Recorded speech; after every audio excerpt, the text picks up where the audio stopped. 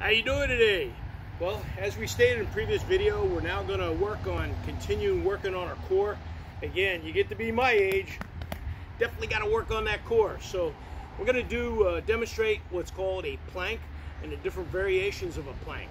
And we're going to start off with what's called a full plank. So you're just going to put your feet about shoulder width apart, okay?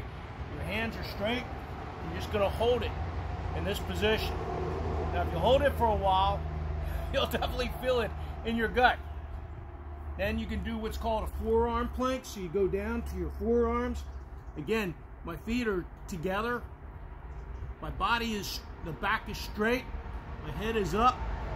All right, and just hold it. Now, this is a difficult plank, okay? So don't just start off. If you're having difficulty, you can start off on your knees, okay, and just do a half plank.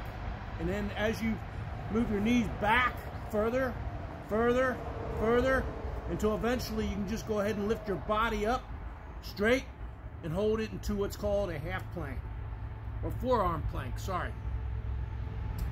Now the next version of a plank that we're going to do, these are called the dumbbell row plank. So I'm going to go ahead and put my feet back like I'm on a full plank position, and all you're going to do is lift up one at a time and back down.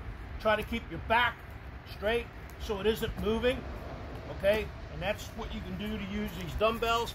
Again, you're in a full plank position. Now another one you can do is what's called a side plank.